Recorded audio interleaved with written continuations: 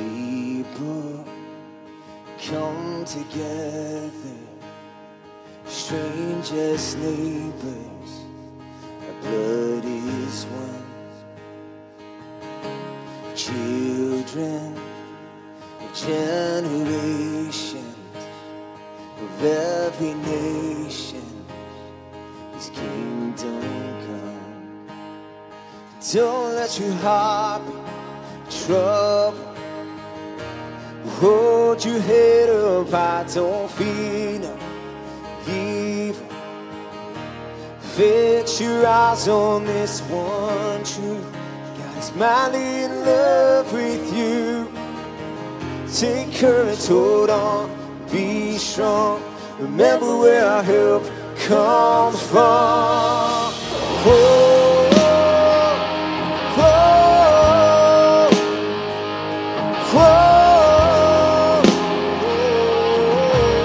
Come on, let's lift His name. Jesus, our redemption, our salvation is in His blood. Jesus, light of heaven, friend forever, His kingdom come. So don't let your heart trouble. Hold your head up high, don't fear evil. Fix your eyes on this one truth. God's mighty in love with you. Take courage, hold on, be strong. Remember where our help comes from.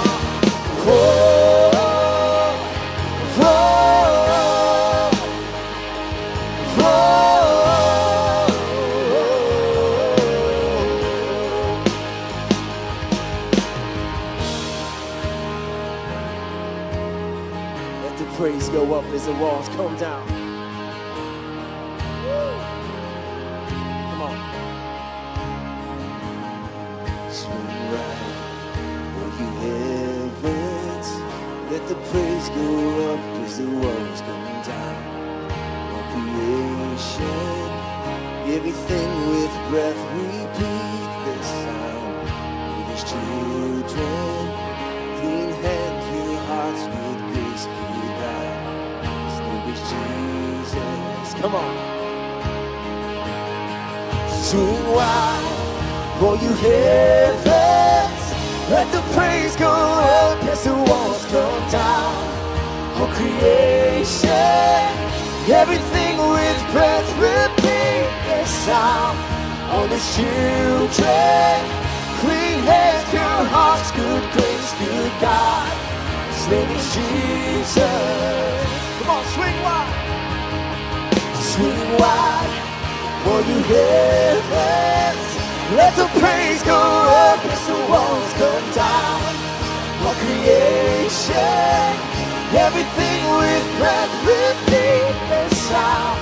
All His children, clean hands, pure hearts, good grace, good God. His name is Jesus.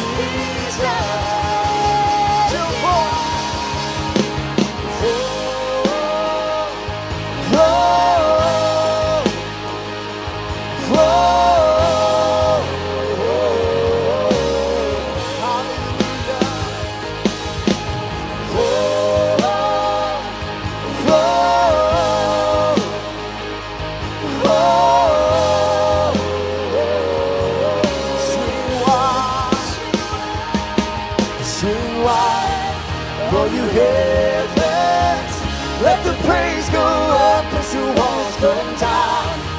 All creation, everything with breath, repeat the sound. All His children, clean hands, pure hearts, good grace, good God. His name is Jesus. Lift His name. Jesus, our redemption, our salvation is in His blood. Jesus, light of heaven, friend forever, His kingdom come.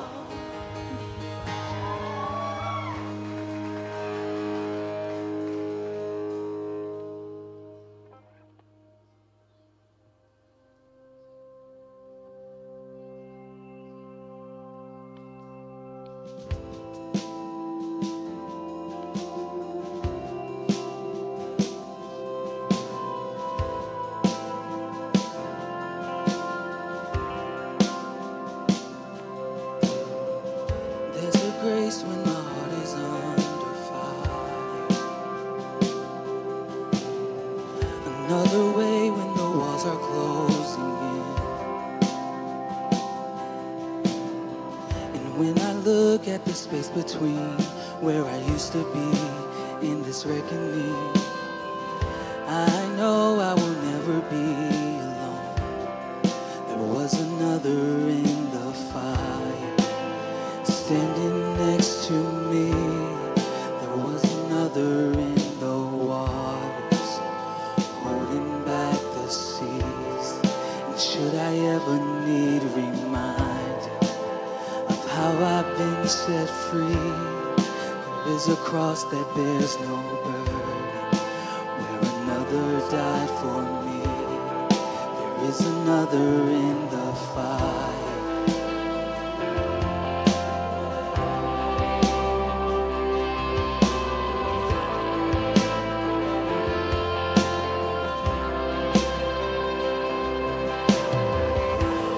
Dead beneath the waters, I'm no longer a slave to my sin anymore. And should I fall in the space between what remains of me and this reckoning, either way I won't bow to the things of this world. I know I will never be alone. There is another in the fire standing next to me. There is another in the waters holding back the seas. And should I ever need reminding what power set me free, there is a grave that holds nobody, the power lives in me. There is another in the fire. Whoa. There is another in the fire. Whoa. There is another in the fire. Whoa. There is another in the fire. Whoa.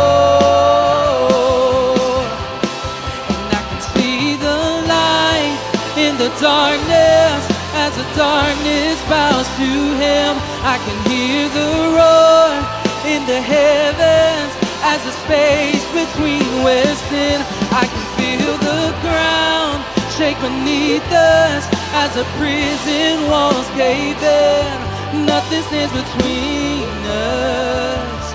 Nothing stands between us.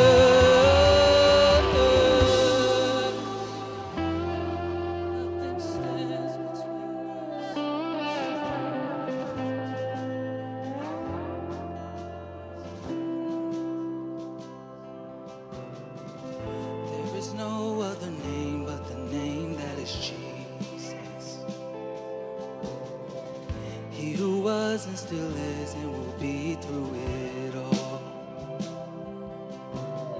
So come what may in the space between all the things unseen and this reckoning, I know I will never be alone. I know I will never be alone. There'll be another in the fire standing next to me.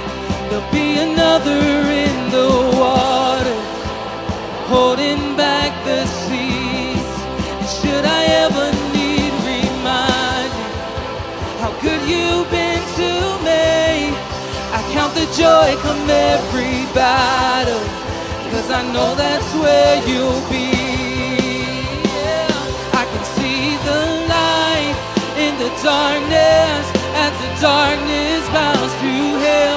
I can hear the roar in the heavens as the space between we're stand. I can feel the ground shake beneath us as the prison walls cave in. Nothing stands between us. Nothing stands between. There'll be another in the fire standing next to me. There'll be another in the water holding back the sea. And should I ever need reminding how good you've been to me, I count the joy come every battle, 'cause I know that's where you'll be. I count the joy come every battle, 'cause I know that's where you'll be. I count the joy come every battle, 'cause I know that's where you'll be. I count the joy come every battle, 'cause I know that's where you'll be. I count the joy come every battle, 'cause I know that's where you'll be.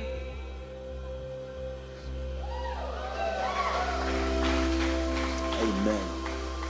Amen. Counting joy in a battle. That doesn't make sense when you think about it. Joy in the battle. But when you know who has already won the battle, it makes perfect sense. Psalm 84. I was reading this earlier this weekend. And I don't know about you or what your favorite book to read is in the Bible, or maybe you don't have one. You haven't discovered what's your favorite yet, but it's all good. Some of it hurts, but it's good. And the Psalms are one of my favorite books. There's so much praise filled in the Psalms, so much crying out, so much lament, if you know what that word means. I'm just crying out. But I love how the author points to the Father so much. In Psalm 84, I'll just start at verse 1. It says, "How lovely is your dwelling place, O Lord of heaven's armies. I long, yes, I faint with longing to enter the courts of the Lord." And you know, maybe that statement doesn't apply to you right now in your life. I was talking to Josh about this earlier, how some things are objective and subjective. Objective things they don't change. Like our God is a mighty fortress that never changes. That truth is always true. But the author's writing, "I long and I faint with longing to enter the courts of the Lord." Maybe that's not true for you right now. And that's okay. It is okay. I've sung songs before where I've said, "God, I'm madly in love with you." And I wasn't at the moment. I was mad. It's okay. He knows your heart better than anybody. He made it. He formed it. He crafted it. But if you keep pushing along and you keep walking hand in hand with the Father, I promise you there's going to be a time where you can sing that and read this and it'd be objective for you. It'd be truth. You might not be able to see that now, but keep walking. Keep holding his hand. Continuing along, it says, "With my whole being, body, and soul, I will shout joyfully to the living God." Well, some of you might have a worship history or culture for yourself where you don't shout, because you kind of don't want to scare anybody that's around you. Well, now is the perfect time. Perfect time. Scream all you want in your living room. I promise you it's not that many people. They're just loud in here. But shout joyfully. When you start thinking about all the Lord has done, you can't help but do it. I know you've heard me before if you've tuned in or been here before. Woo! That's my shout. I just don't want to blow the microphones out or get Stuart mad at me. Woo! You can't contain it. But now's your time. Worship. You can worship more freely now than ever if you've been scared to do it around people. So I encourage you to do that. as we enter into this next song of worship, and there's no one higher, no one greater than our God. That is objective. It is truth, and it never will change. Pray with me. Father God, you are a redeemer, defender. You're majestic in wonder, Father. You reign with love forever. Your grace and your mercy knows no bounds. Father, fill the rooms today with your presence. As we fill it with praise for you, you fill it even more with your presence. Move in, around, and through us, Jesus. Woo. We shout joyfully with all of our being, body, and soul to you, Father, in thankfulness and the joy that which only you can give. And we love you so much. Father, I pray for somebody experiences your love for the first time. Amen.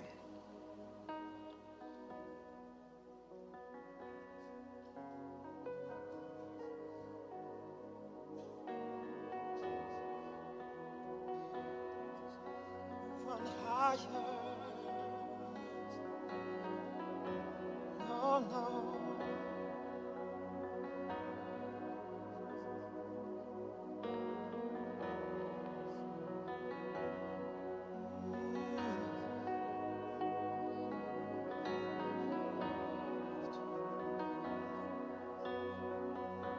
Sing with us. Our Father, Creator, you hold our hearts together. There's no one higher than you. Redeemer, defender, our great and mighty Savior. There's no one higher than you. You are always with us, gracious to forgive us. By your power we've been set free. And Lord, we stand amazed in your presence, astounded by your mercy and love. Our hands are lifted high in surrender. Your grace for me is always enough. And there is no one higher than our God. There is no one greater than you. Let my life forever praise the glory of your name. There is no one higher than you. Majestic in wonder, you reign with love forever. There's no one higher than you. Your beauty, your splendor, your glory knows no measure. There's no one higher than you. You are always with us, gracious to forgive us. By your power we've been set free. And Lord, we stand amazed in your presence, astounded by your mercy and love. Our hands are lifted high in surrender. Your grace for me is always enough. And there is no one higher than our God. There is no one greater than you. And let my life forever praise the glory of your name. There is no one higher than you. No, no, no one higher than you.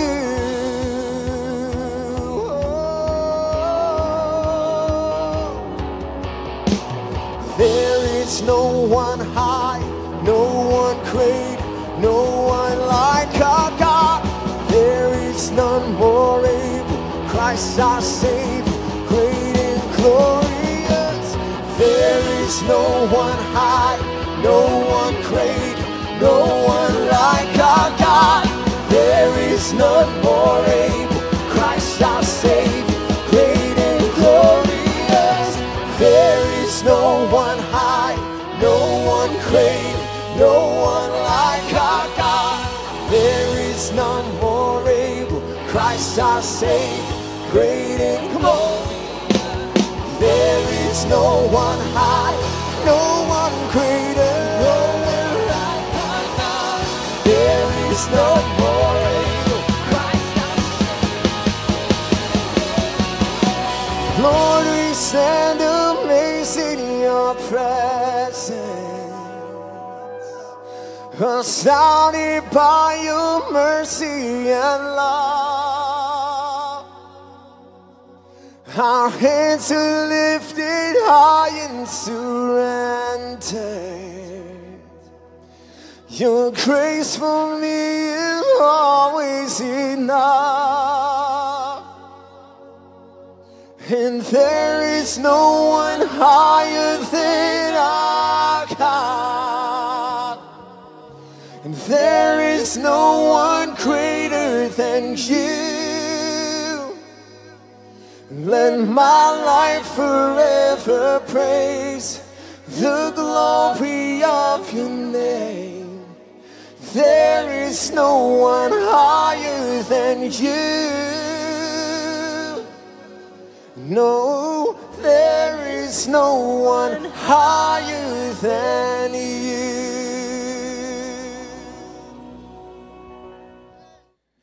Well, hey, Rock Church, I am so glad that you were with us. I hope you enjoyed that time of worship, and I hope you're enjoying our 9 o'clock service right now. I just want you guys to know, man, I love you and I miss you, but I am still so thankful that we can get together in this digital way. And if you call The Rock home, thank you so much for tuning in and doing this.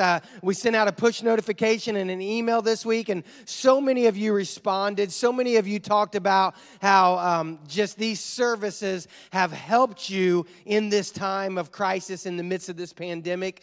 So I'm so thankful that you've been able to be a part of what we're continuing to do as The Rock. Services haven't been canceled, as you know. We are actively following the Lord and loving Him and loving people and doing something about it. And if you're new with us, man, let me thank you for being with us this morning. I'm so thankful that you've taken the time just to join in with us, and I would love to hear from you. If you do me a favor and just text us right now, you can text a number. It's coming up on the screen. It's 843-444-2144, and all you got to do is text the word CONNECT to that number. If you text the word CONNECT, then what you're doing is you're letting us know that you're new here. Or if you have prayer requests or anything like that, you can do the same thing. But especially if you're new here, we would love to hear from you in this time, all right? And then the other thing I want to do is I need to hear from some of you teenagers and college students. So listen, right now,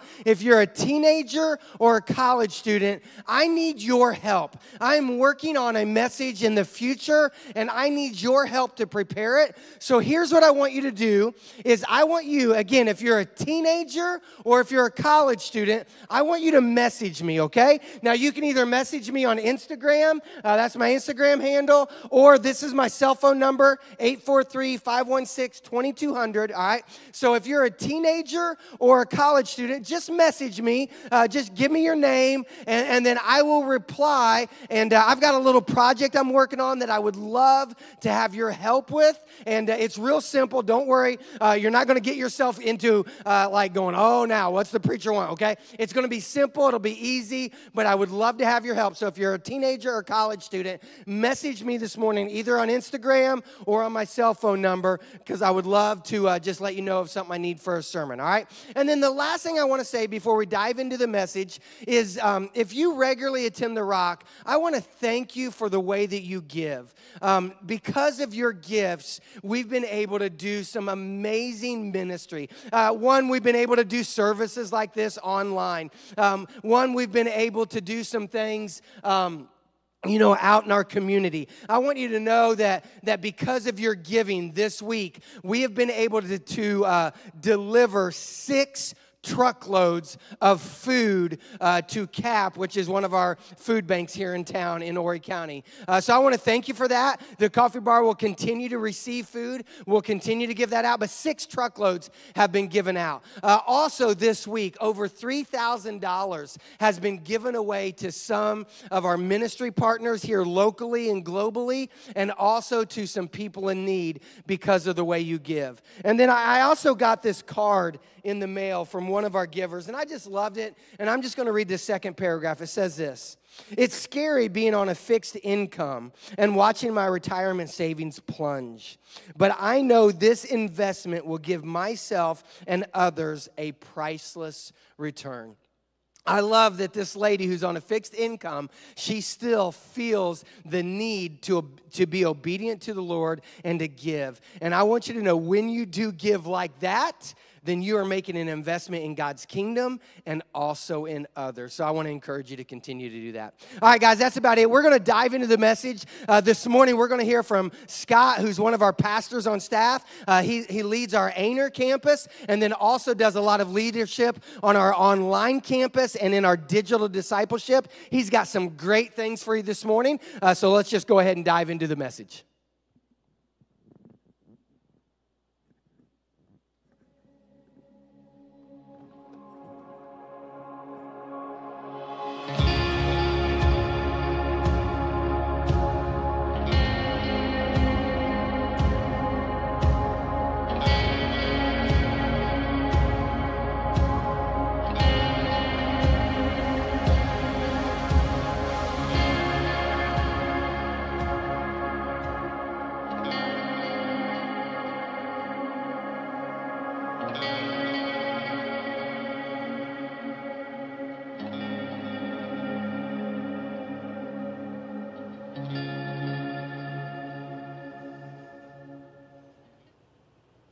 Well, hey, Rock family, again, we're just so thankful that you're here. So, I love it. That's a really loud 13 people in this room. So, anyway, wherever you are right now, maybe you're at your house, maybe you're watching on a device, maybe you're connecting with some friends, or maybe you're just somewhere this is kind of even new for you. We just are so thankful that you're tuning in because we're in a conversation about grace. Now, a few weeks ago at Easter, we began this conversation, and last week we began talking about grace as a kind of through 2 different ways. First, through a metaphor of a table. And so last week, if you were with us, or maybe you want to go back and check that out after you're watching this, Josh was talking about how we are just a red Solo cup, china, paper plate kind of a church where everybody gets a seat at the table, everybody's welcome, and how we looked at Jesus loves to eat with sinners. And so we want to make sure you check that out because we're going to build on that tonight because there were 2 metaphors, or one was scripture that we're going to look at right now in just a second, where there's kind of an overarching theme for this conversation about grace. Now, when we started writing this sermon series, we started talking about let us say grace, which is what happens around a table. And so everything that we're talking about happens around a table. And one of the things we talk about grace is we want to make sure that everybody gets a seat at that table. Now, the verse that we're kind of hinging everything on comes from a book in the New Testament, the book of Hebrews. So I'm going to jump up here on the screen. I'm going to put this so that we can read this together. Now, there is actually kind of an admonition here. And there's two parts to this verse. I want to kind of just read through this with you. Look after each other. And that's kind of what the gracious thing to do, right? Just to begin by looking after each other so that none of you fails to receive the grace of God. That's our hope. Number one, that nobody misses out on the grace of God. We want everybody to get what God has given to us, and we can extend it to you. Now, tonight, I want to press into that second part of this verse, because when we talk about everybody gets a seat at the table, but sometimes there's a problem. And there's something that could block the grace, and there's something that can block our not only receiving, but the giving of grace away. Now, what's interesting in this text in Hebrews chapter 12, he says, watch out. So you look out for people, but then you watch out for things that can trip us up. So watch out that no poisonous root of bitterness grows up to trouble you, corrupting many.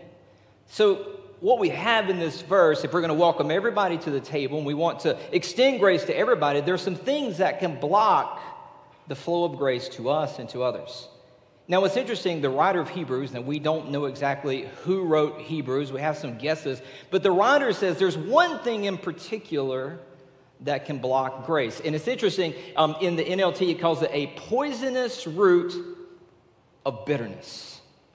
Isn't it? That's kind of the problem, right? I know that's an easy problem for humans, and that's the kind of the problem that we have when it comes to giving away grace, is usually the one thing that blocks us from being able to give away grace is, well, I don't want to, right? It's that bitterness, like, no. I remember our last exchange. There's some bitterness, but it always starts as like a small little seed, kind of like a little flower that comes up through the crack of a sidewalk. It just forces its way right through circumstances. So we have to look out for this poisonous root of bitterness that grows up to trouble you. And here's the thing. He says, it's not just about you, it corrupts many. That the thing about grace when it comes to us, it always has implications for other people. And that what God wants to do with us and in us and through us has implications for everyone around us. And so what we're going to dive into tonight is this conversation about grace and making sure that we are aware of any poisonous root in our life that might need to be unrooted so that we can receive grace and give it away. And so we're going to kind of jump into this, but I just want to talk about the problem with grace is actually right here in the book of Hebrews. It says there's this bitter root because there's something about the human condition that we're just sometimes bitter, or there's something inside of us that blocks, and maybe we can call it pride, we can call it a lot of different things, and it's normal. It's normal for humans to kind of react this way. I'll just tell you that for me, I know a kind of normal disposition sometimes is not to want to be able to give away grace. And it's normal. This goes all the way back to in the Garden of Eden. Is kind of there's something that kind of springs forth and kind of grows and causes a separation. Now I would say when it's giving grace away, sometimes it's hard. Because I would tell you that when it comes to giving grace away, here's the problem. We want to give grace away in proportion to fairness, which really isn't grace at all, is it? It's like, well, I'll be gracious to people who are gracious to me. But Scripture says it's easy to forgive people that have forgiven you, and it's easy to be nice to people who are nice to you, but what about people who hate you? And so here's the thing about grace is we want to give away grace in proportion to fairness. But I just want to tell you that there's a lie, maybe for some of us, there's one lie that has crept into our lives. I know it's crept into culture. And it's a poisonous root, and it's a lie from the pit of hell. And here it is. You ready? Life ain't fair. All right, so the lie is this. Someone said life is fair, but that's a lie. Life ain't fair. And to quote my friend Sturgill Simpson, life ain't fair and the world's mean. And so I'm going to tell you that there was a lie that we've all bitten into that it should be fair. And the reason that we hold on to fairness and want everything to be fair, that inhibits our ability to be gracious. Now, I would say that sometimes out in the world, it's easy to matter of fact, it's kind of easier to give away grace to people in the world because we're conditioned in a way, because here's the thing about grace. Grace has a hard time thriving in our culture Not only because it's about fairness, because here's the thing. We live in a culture that's all about competition and comparison. But grace is an act of compassion. So here's the problem tonight, and I want to kind of dive right into this, that when competition and comparison are the norm, compassion is rare. And the reason we can't be gracious is because we're always competing with other people. We're always in competition, and we're always comparing. And comparison is the thief of joy, and therefore we just don't want to give it away. Now, this is our condition, but I'm going to say this now, and I'll repeat it later. This isn't a problem for God, because our God is not in competition with anyone.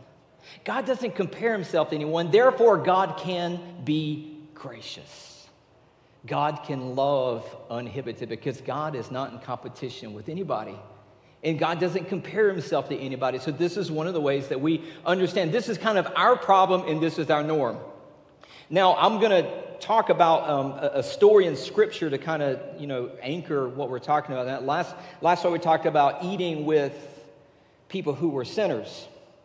Tonight, we're going to look at a Scripture, and this weekend, we're going to be kind of unpacking this story of eating with friends, because I'm going to be honest with you. Sometimes it's easier to forgive people out in the wild. The guy who cuts us off in traffic, it's kind of easier to kind of go like, well, whatever, must be having a bad day. But here's where sometimes grace is the hardest place to extend. Sometimes it's right in our own homes. Now, I want to talk to you for just a minute. You might be sitting on your couch right now, and this conversation may hurt. Because sometimes it's hard to love people in our own homes. And let me explain why. When you love someone intimately, love is giving someone the capacity to destroy you and trusting that they won't. Let me say that again, because when you love someone, you're giving them the capacity to destroy you. They know everything about you. They know your insides, they know your heart, they know everything, and you're trusting they won't use it against you. And when they do, it hurts the worst. I know maybe I'm not alone in that sometimes that's when it hurts the most. And that's why sometimes grace is so hard in our homes. And maybe right now on your couch, you're going like, oh, man, he brought it up. But we have to. Like Kalok said, some of the word hurts, but it's good. It's good medicine. So tonight we're going to look at a passage of Scripture where Jesus actually ate with some friends. And we're going to look at how grace was unpacked and shared amongst them. Now, this passage comes from the New Testament. This is a third book in the New Testament. One of the Gospels, one of those biographies of Jesus called Luke. In the 10th chapter, it says this. Now, as they were traveling along, he entered a village, and a woman named Martha welcomed him into her home. Now, this is a little bit of an advertisement, okay, because there's so much I want to say about this verse. This verse 38 right here, I want to go so deep into why they were in Bethany, where they were coming from, why they were traveling, why this was a safe house, why this was a ministry place, but I can't. So here's what we're doing. Sometimes when we get to the discover part of a message, there's so much more that we want to say and so much more that we want to discover, but we don't have time. We're going to make time. So on Tuesday nights at 7:30, I'm going to be broadcasting live, and we're going to discover more. And this is one of the things we're going to discover more about. I want to go deeper on that, okay? There's so much in that one sentence, but not now. Later, okay? So they are at someone's house for a really big reason, and these are trusted friends. They're trusted friends because this is a place where Jesus would have been with some. It's really people he felt comfortable around. He loved them. This is Martha's house. Had a sister by the name of Mary and a brother named Lazarus. Maybe you've heard those names before. And Jesus really developed a relationship. And so Martha opens up her home. And so Jesus comes in. Now, the thing about eating with friends, when people come over, there's always a lot to do, right? There's so much to do. There's more to do than we have time to do in all the preparations. And there are two sisters. And I just want to read through this very quickly, and then we're going to kind of go right back through it. So Martha opens up her home. She had a sister called Mary who was seated at the Lord's feet listening to his word. So she's there. Jesus is spending time. He's not just passing through. He's there, and he's speaking. What he's speaking about, we don't know. This is a private teaching. We don't know what he was saying, but she was listening. We'll come back to this. But Martha was distracted with all her preparations, and she came up to him and said, like most of us would, Lord, do you not care that my sister has left me to do everything and I'm serving alone? And I love this. Tell her to get up. Like, she doesn't give Jesus a chance to answer. Like, then tell her to get up and help me. But Jesus answered and said to her, Martha, Martha, you're worried and bothered about so many things. But only one thing is necessary, for Mary has chosen the good part, which shall not be taken away from her. Now, typically, this passage is wrapped up in a sermon about worship and work. And typically, this is a place where we would pit one sister's behavior against another sister's behavior and say, look how good one is and look how bad the other one is. But that wouldn't be very gracious. It's not that it's just not gracious, it's actually not in good reading of the whole of Scripture. Because here's what we understand. Yes, there's some aspects. We'll get into how this may be part of the story. But here's the thing. What Jesus is going to do in this story is be gracious. Jesus doesn't pit one sister against another. He offers grace. But he does it in different ways. So what we're going to do right now is we're going to show how Jesus offered grace to two sisters in two different ways in proportion to what they needed, not what was fair. So I'm going to run right back through this, and we're going to talk about Mary. When I think about Mary, there's a quote from St. Augustine who says it this way: God gives where he finds empty hands. St. Augustine lived about 1,600 years ago, and he says that the best place for God to work is in empty hands. Now, that's a quote when I think about Mary, and I think about kind of her position. She's sitting at the Lord's feet. So when we talk about, well, where was grace for Mary, for this one friend? Mary was seated at the Lord's feet listening to his word. Now, friends, I got to be honest with you. That's grace. Because God doesn't have to come into our lives. God doesn't have to be available to us. God doesn't have to speak to us, but God does. He chooses to. And that God is speaking and God is loving and just pouring wisdom into Mary. He's being so gracious because he's sharing the word. He's giving wisdom, he's giving life, and he's giving bread of heaven to Mary. That's the grace. That's the grace that God's given Mary, and Mary is open-handed and she's receiving. And so why that's important, and this is a little bit about worship and work, but what Mary is doing is she's worshiping at her Savior's feet. And she knows that this is the rabbi who's giving the bread of heaven. And he's so gracious to do it in the family's home. I want to tell you right now, if you're at your home right now, and you are just wanting to taste the bread of heaven, maybe right now you want to get ready to end the service and you want to do communion with your family and just experience bread of heaven together. This would be a good time and a good day to do that. But this isn't the only way God was sharing grace in this home, because let's take a look at Martha. Now, Martha was distracted with all her preparations. Now, I got to be honest with you. This is where most women go like, yeah, I mean, obviously, right? She's got to get it. I mean, this is the God of heaven, the Lord Almighty, is eating in your home, right? There's some things you probably would want to do. And she's busy with all the distractions. But here, I want to take us back to this Hebrews 12:15. Even in the presence of the Lord, a little poisonous root can sprout. Even though the Lord is with us, he doesn't save us from everything. He stands with us. And we don't know the backstory here, and we don't know what was going on. We don't know exactly what this exchange looked like. We have a very small slice. But here what we know, that Martha, respectively, is going like Mary. And I'm sure that she didn't interrupt Jesus on the first try. I'm sure she said Mary many times before she actually went to Jesus and asked for help. And I'm sure she was frustrated. And I know that she was frustrated because here's what Luke, as the writer, does. I'm going to show you this. There's two things that he does to point us to understanding where grace was applied for Mary. Lord, don't you know? Don't you care that my sister has left me to do all this serving alone? Tell her to help me. But the Lord answered, and this is where grace steps in.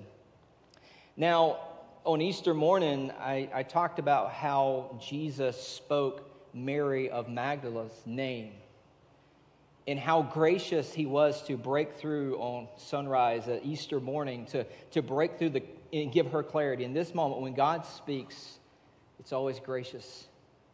And God says, Mary, and he doesn't just say it once. Here's what I love about this. Martha. Martha. And at this moment, there's this kind of Martha, like, hey, shh, Martha. There's not any rebuke here. This is just friends. Martha, listen, Martha. Now, I want to show you what else is going on here. Jesus says, you're worried and bothered about so many things.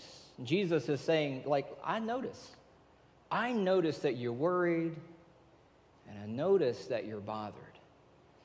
And so he speaks Martha's name twice, and he says, I notice that you're worried and you're bothered. And Jesus always addresses the things that we need to hear. Martha, listen. What Mary is doing, she has chosen the good part, the Agatha, the good part.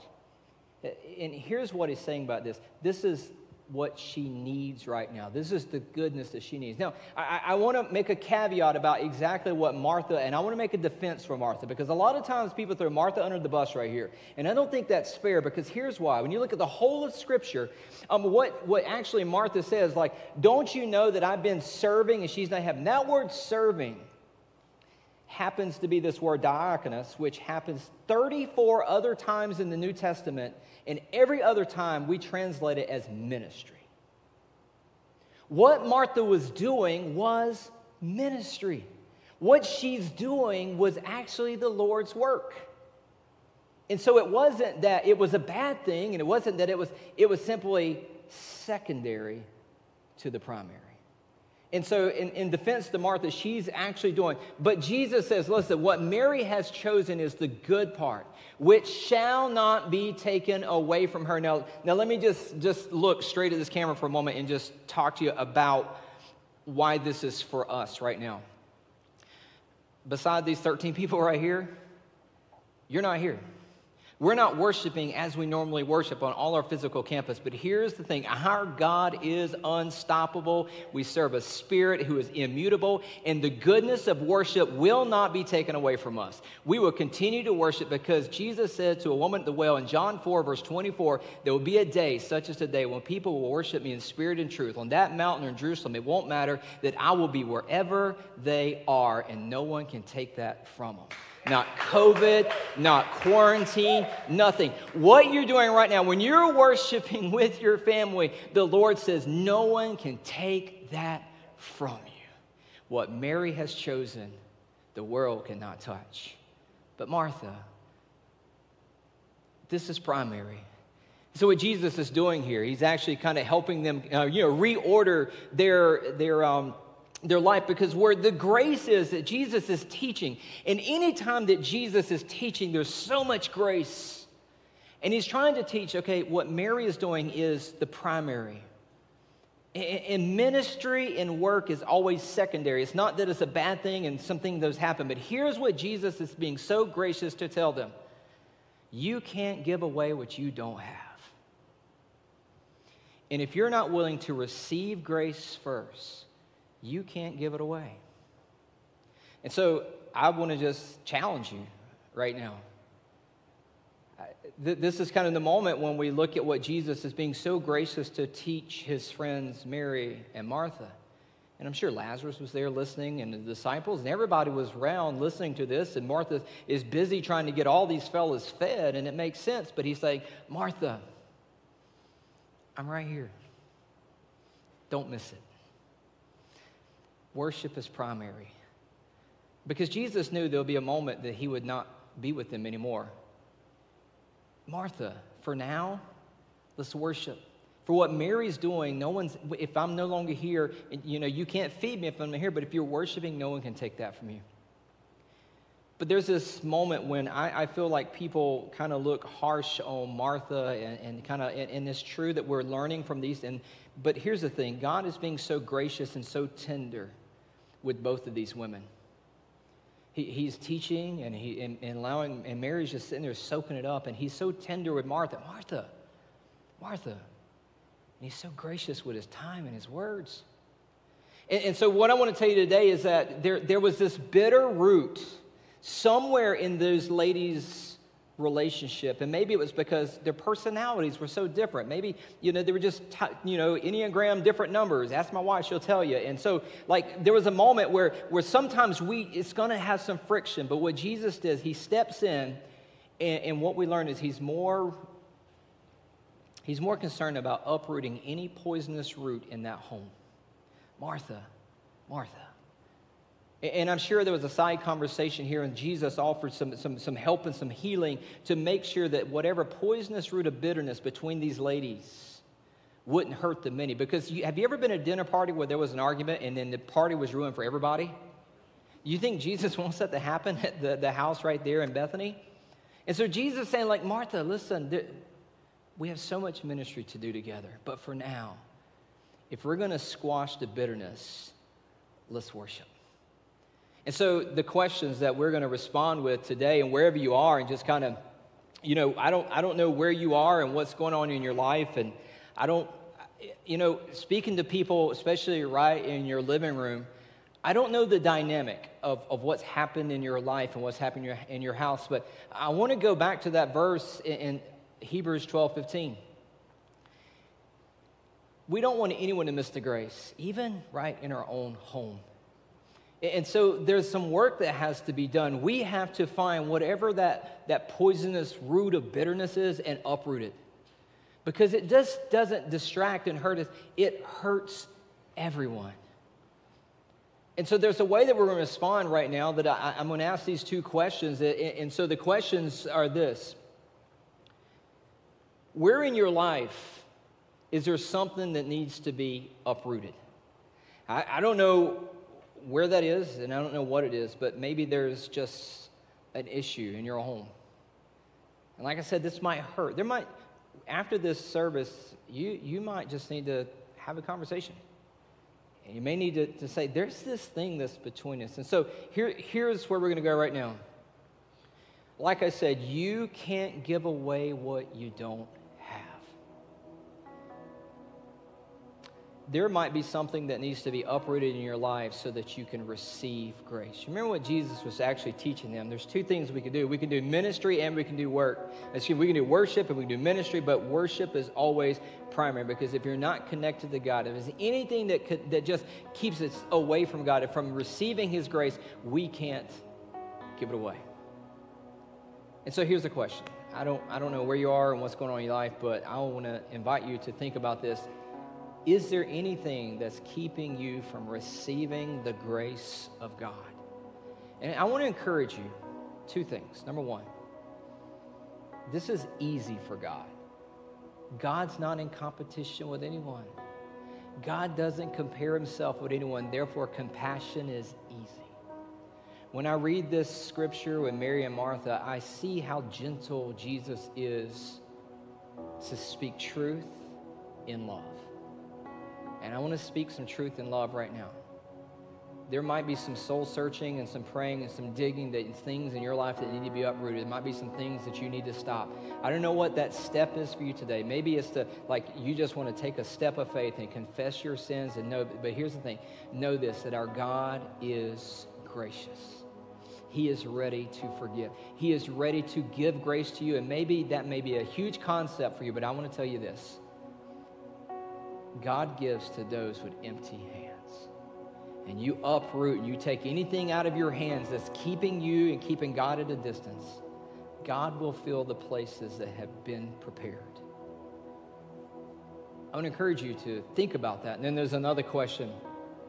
Once we receive the grace of God, which is the worship, and we're there, we do that through worship, we respond with grace. So, what do we do with what's been given? Maybe you're at one with God. Maybe you know the grace of God and you're just filled with how gracious our God is. But what about the person sitting beside you? What about your neighbor? Is there any poisonous root of bitterness between you?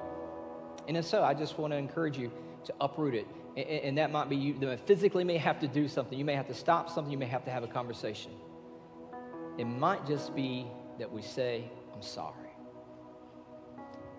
I want to encourage you to respond in grace tonight. And wherever you are and what's going on in your life, maybe you want to, take a step towards Jesus right now. And you want to respond to his grace. I want to tell you right now, you have a Father in heaven who loves you so much. He wanted to give you his grace, and he gave you his only Son to come down and to live a life and to die a death that he didn't deserve so we can find the grace that we don't deserve.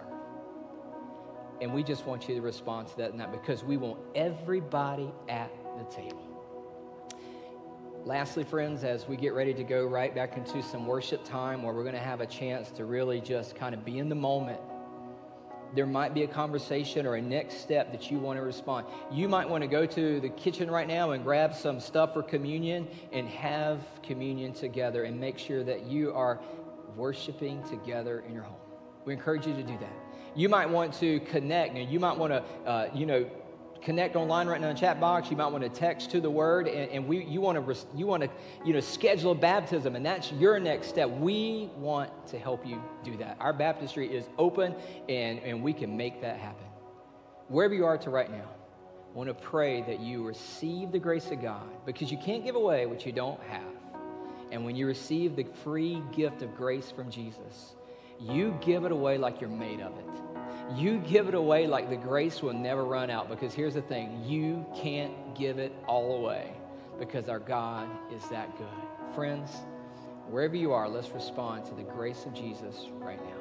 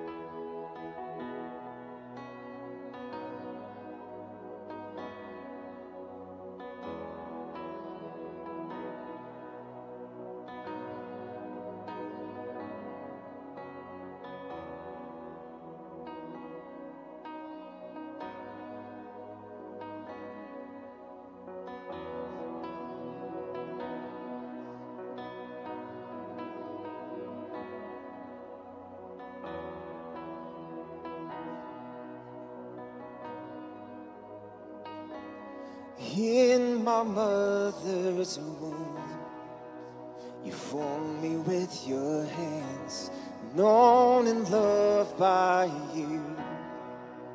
Before I took a breath, when I doubted, Lord, remind me I'm wonderfully made.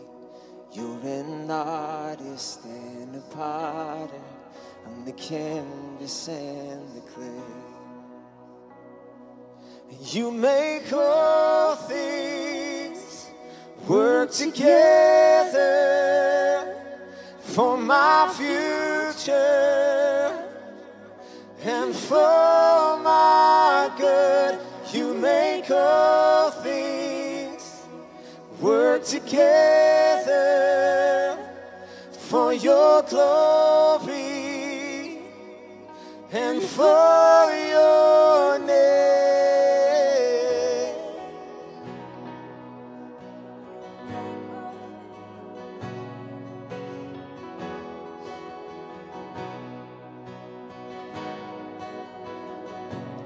There's a healing light just beyond the clouds. Though I walk through fire, I see clearly now. I know nothing has been wasted, no failure or mistake. You're an artist and a potter, and the canvas and the clay. And you make all things work together for my future and for my good. You make all things work together for your glory and for your name.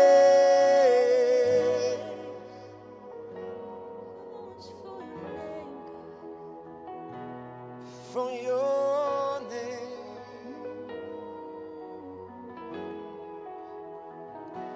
When I doubt it, Lord, remind me how wonderfully made. You're an artist and the potter, I'm the canvas and the clay. And I know nothing has been wasted, no failures or mistakes.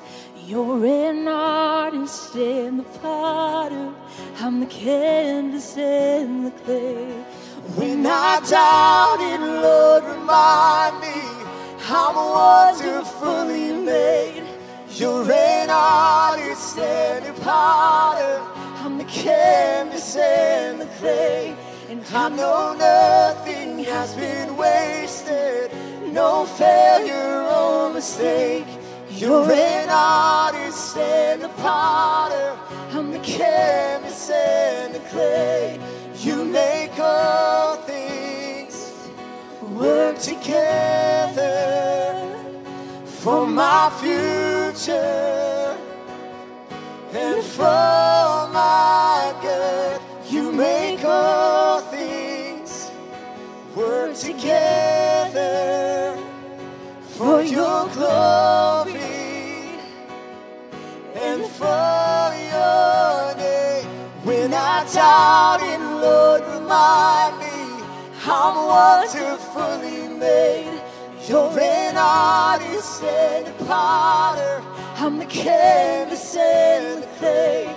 I know nothing has been wasted, no failure or mistake. You're an artist and a potter, I'm the canvas and the clay.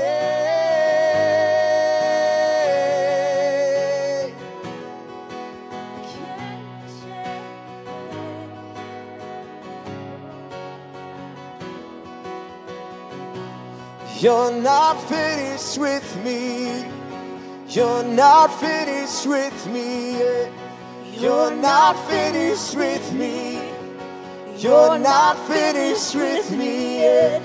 You're not finished with me, no. You're not finished with me yet. You're not finished with me, Lord. You're not finished with me yet.